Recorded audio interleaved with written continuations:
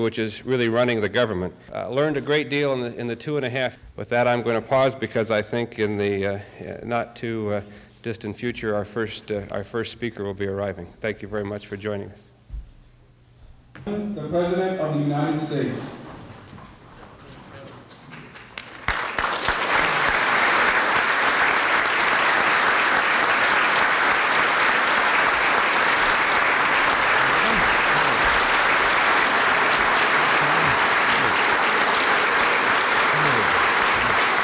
Please.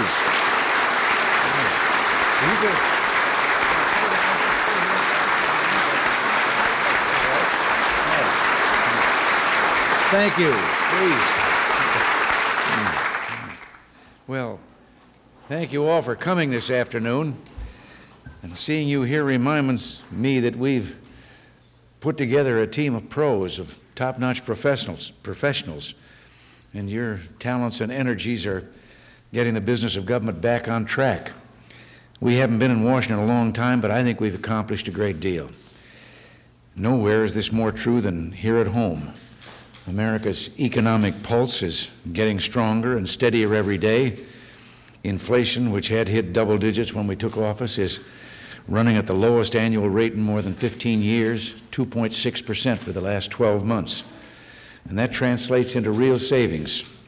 A medium-income family, income of $25,000, has about $600 more in purchasing power today than it had in 1980. And there's even good news at the supermarket. Food prices not only have stopped rising, they stopped that last month, but they actually have declined.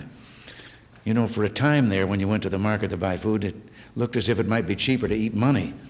But the prime interest rate is less than half what it was. The GNP is growing faster than most economists dreamed it would. Personal income is up, production is up, factory orders are up, retail sales are up, and as we've heard once again today, housing sales are still going up. In the months ahead, I think we'll see more evidence and that even that last dragon, unemployment, has started to wilt. Now, I have a feeling that a lot of you are just as familiar with all these things that I've just said as I am, but the plain truth is, I just like the sound of them so much that I wanted to say it out loud again. I have a story about that. I don't know whether Jimmy Stewart would object to my repeating his remarks when we were campaigning together, and he would introduce me at the various banquets out there on the campaign trail.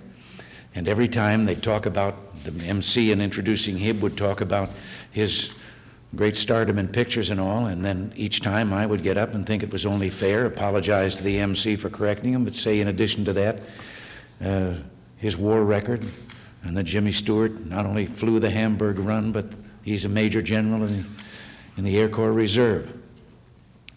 And one time, after several of these situations, the Master of Ceremonies did refer to his military record and then said, Brigadier General Jimmy Stewart.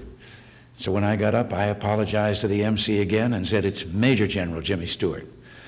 And I'm thinking about this when I think about saying these things over again. That night when we got back to the hotel, Jimmy said, Ron, he said, that fella tonight was right.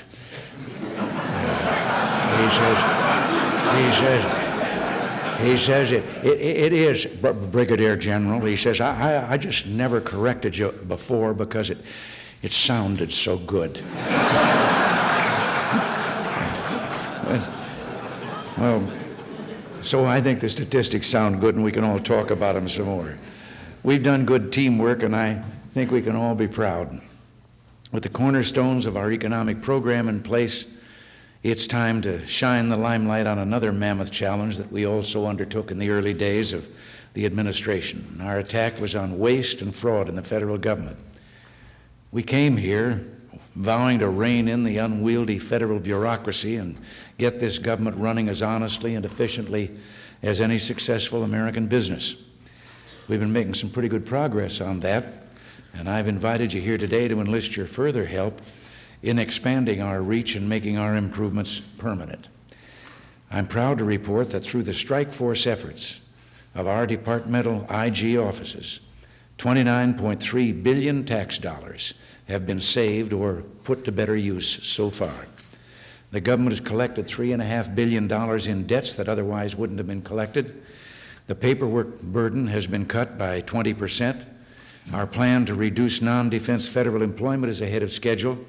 We've cut the cost of federal publications by a fifth, travel by 16%, and audiovisual projects by 15%. Over at the Veterans Administration, as Harry Walters and Everett Alvarez can tell us, we've set up a computer matching system that stopped a phony benefits check scheme and saved some $70,000 in VA benefits just in that. At the GSA, Jerry Carmen has really turned things around. He's got work in progress timed down from 30 days to 7 days while absorbing budget cuts of 20% and the attrition of 7,000 employees. And over at the Pentagon, Cap Weinberger and our service secretaries, along with many others, had identified nearly $16.1 billion in savings on our cost avoidances on waste and fraud. And during the next 7 years, multi-year procurement and other acquisition initiatives will save us almost $30 billion. There's much more that we've done, but there's still much more to do. Another major initiative undertaken by this administration is our private sector survey on cost control, which was established 1.5 years ago to identify waste and inefficiency in the federal government. Under the chairmanship of Peter Grace, the survey already has issued 37 reports containing over 2,000 recommendations, which could result in cost savings and revenue opportunities totaling as much as $300 billion over the next 3 years.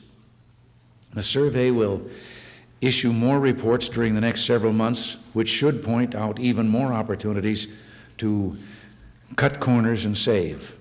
I expect to receive their final summary report early this fall.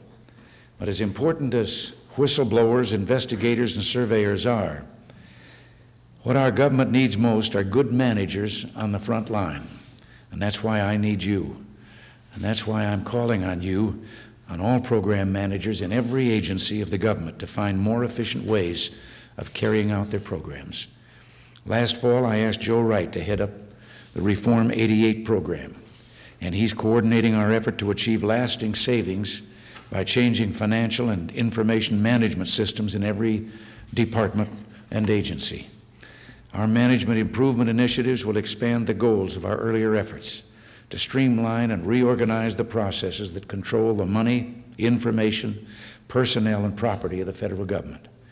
These new initiatives will bring us closer to fulfilling a promise that we made to the American people, to limit government to its proper role and make it the servant, not the master, of the people. There's not a lot of glory in our task, but I'm determined that when this administration leaves the stage, the American people will have a federal government that operates on a business-like manner. Now that means providing high-quality, essential public services as efficiently as possible. And it means that by reducing the money lost to boondoggles, more money will be available for legitimate government programs. By cutting waste and abuse, and through better targeting of aid, we can ensure that those Americans who need and deserve our help can get it. I know we share the same goals, and that I can continue to depend on you for your help. We have a chance to leave our permanent stamp on the executive branch. Together we can do it, and if we succeed, we'll leave behind a better government and a better nation. I thank you all for what you've done already and for all you're about to do for the good of our country and the generations who will follow us. And again, good luck and God bless you.